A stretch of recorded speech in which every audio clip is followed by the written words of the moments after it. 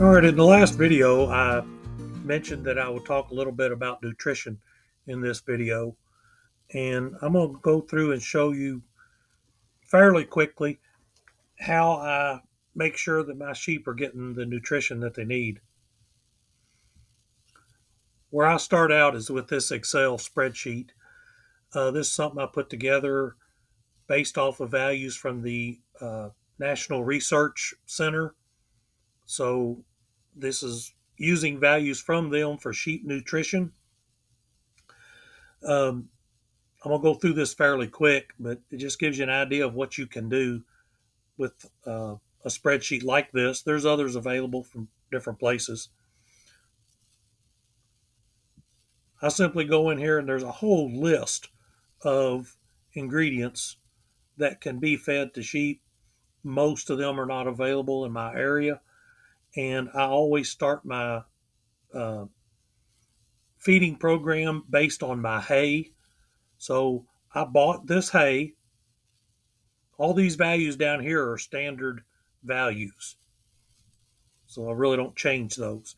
Up here I can put in my hay. I had it analyzed. I know what I paid for it, and so I come up here and this is just a short list of ingredients that I'm going to work with, so I don't have to look through this big long list every time I want to pick something. So these are the ingredients that I may use. We'll see how it works out. I go back over here to my sheep ration tab, and I'm working with mature ewes. There's other sections down here for replacement ewes and weaning lambs and things like that. We're working with mature ewes. They're in late gestation, expecting twins. They're really about 154-pound ewes. They're in pretty good body condition. We're going to give them a 2.5. So, like I said, I'm going to start with my hay as my main ingredient. And I'm going to say that I feed them, it says pounds of dry matter. They need 4.2 pounds of dry matter. So the hay is only 89% dry matter. Let's start them out with 4.5 pounds of hay. By feeding 4.5 pounds of hay, I'm feeding a 15% crude protein, a 60% total digestible nutrients. This is red, so I'm a little short on their dry matter, which I'm okay with. These are very pregnant ewes. They've only got so much room to eat forage of any kind, so I don't want to try to make them eat more than they can hold. So I'm okay if this is a little short. I don't necessarily like being a little short on the TDN, which is the energy.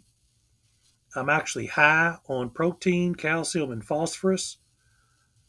My calcium to phosphorus ratio is okay. I want it to be at least a 2-to-1 ratio, and I'm at 3.2 to 1. So that's good. Wouldn't mind having a little more TDN. And since I'm a little short on dry matter, it's okay if I give them a little more hay. So at 4.75 pounds of hay, that's a little more dry matter than they need. I'm pretty much right on the mark with the TDN. I'm still a little high on these others, but that's okay. You'll also notice it's costing me 71 cents per head per day to feed this hay. Now, this is where I might go in and decide, since I'm high on protein anyway, I could feed some corn. If we fed a pound of corn and cut back on the hay, let's take a pound of hay away. So I'm still good on my dry matter. I'm high on TDN, still high on everything, but I've dropped to 65 cents per head. Since I'm still high on everything, maybe I can cut this back a little more. Now I've got down to 62 cents, and I'm still high on everything. But you can see how you can play around with these numbers. Make sure you're maintaining your nutrition, and I can work on my price. Now, what I'm finding is here pretty quick. So far, I've saved 9 cents per head per day by cutting back on the hay and feeding corn. Now, if you're feeding 1,000 ewes, that is definitely worth it. But for me, I'm feeding 30 head. It's not worth that, 8-10 cents a day um, to have to feed the corn. I'd rather just feed the hay and be done with it. So I'm just not going to worry with feeding hay. And we'll go back to feeding, let's say 4 pounds. Forgot what I was at. 4 3/4 pounds of this hay that I purchased. Everything looks good. All my values are either on the mark or a little high. If they're high, then especially like the protein, yeah, basically I'm wasting some protein. Um, I'm paying for it and not getting a real good benefit out of it, other than the convenience of not having to feed anything other than the hay. So as I said, I'm feeding 30 head of sheep. The only thing I'm feeding is hay. So it's just this one line. This 1,000 out here, don't pay attention to that. That's if you're doing a total mixed ration. Since this line, the hay is the only thing I'm feeding, feeding 30 head. Forget about the 1,000-pound thing here. But that is their total ration is the hay. So I'm going to feed 4 3/4 pounds of hay per day per head. For 30 sheep, the whole flock is going to get 142.5 pounds of hay per day. Now, when I calculate that out, 142.5 pounds divided by 53-pound small square bales, and I've weighed my bales, that's about what they average. I only need to feed, 2.68 bales per day. So that's not bad. Really, I've been giving them 3 bales a day, and they're cleaning all of that up. So I know they're getting plenty of nutrition, and they're able to eat everything that I'm giving them. And I'm not asking them to eat way more than they should. On a 15% protein, 60% TDN, calcium phosphorus is good. I think I'm good just feeding the hay that I purchased. And this is why I highly recommend everybody have your hay tested. Although this is a little bit expensive hay, generally speaking, your hay is going to be your cheapest food source. Yeah, corn is cheaper than this hay, but I can't just feed them corn. And for the convenience, I'm just going to feed the hay. So I guess I better go feed the sheep. On the subject of nutrition, one part you can't overlook is the salt and minerals. Now I've got some pre-mixed minerals that I bought from a co-op here. It's a sheep mineral. It seems to do pretty good. The one thing it doesn't have is any medication for coccidia. Now the lambs are going to be born in about 3 weeks, what they should be. And in order to help cut down on the incidence of coccidia in the lambs, I need to treat the ewes beforehand so that they're not shedding the coccidia eggs, we'll call it, for the lambs to pick up later. The ewes themselves, the coccidia really doesn't bother them. Once sheep get exposed to the coccidia, and after they're, several months, year old, they pretty well develop an immunity to it, but it can cause a lot of problems in young lambs. It can kill them, and it can, even if it doesn't kill them, it will make them to where they just never perform well. They'll never put on much weight. It messes up their ability to absorb nutrients for the rest of their life.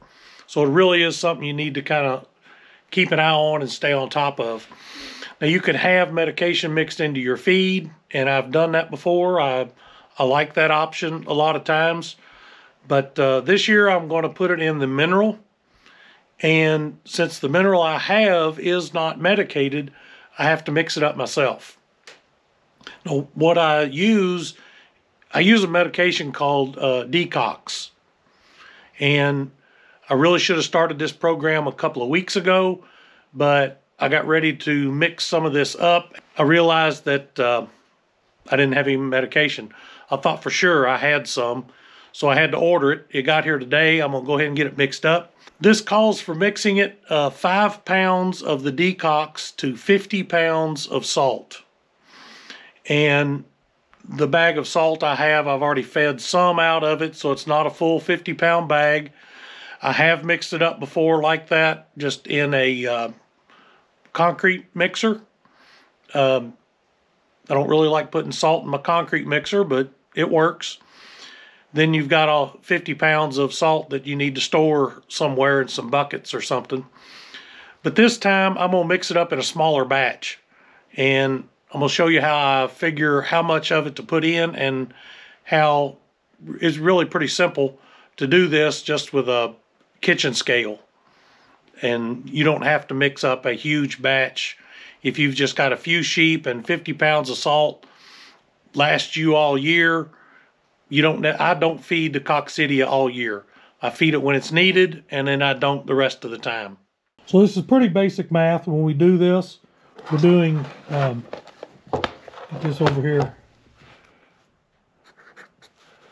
5 pounds of Decox to 50 pounds of salt. So we just divide the 5 pounds of Decox by the 50 pounds of salt. You get 0.1 pound of Decox per pound of salt. So there's 16 ounces in a pound times 16. That is 1.6 ounces of Decox per 1 pound of salt. I know that's pretty basic math. You probably didn't even need to see that, but that's how I figure it. Now all I have to do, get my kitchen scale. So make sure I'm on pounds and ounces. And I'm going to put in, probably going to do 2 pounds at a time here. 14, 15, 2 pounds. So that's 2 pounds of salt. And I did start with this already on the scale, so I'm not weighing the container.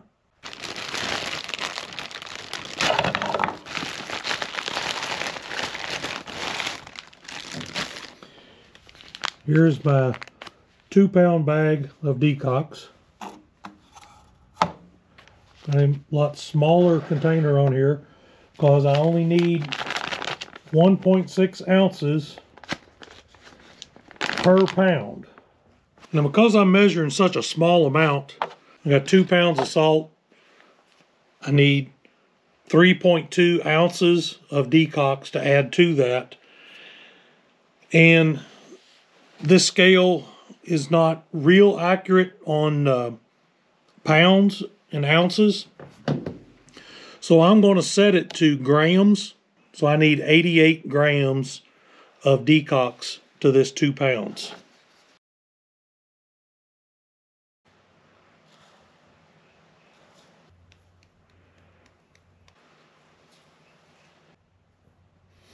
88 grams. Now that I know that, I can write that down.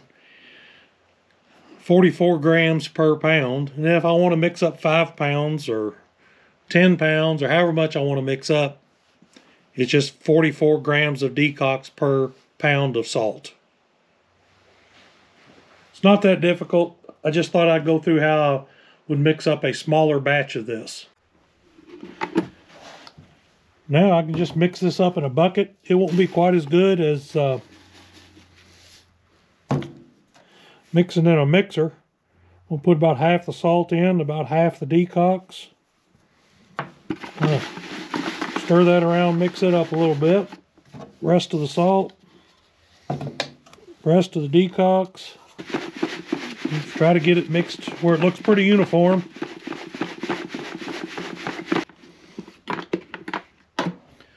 And there's 2 pounds of medicated salt and mineral. Probably gonna mix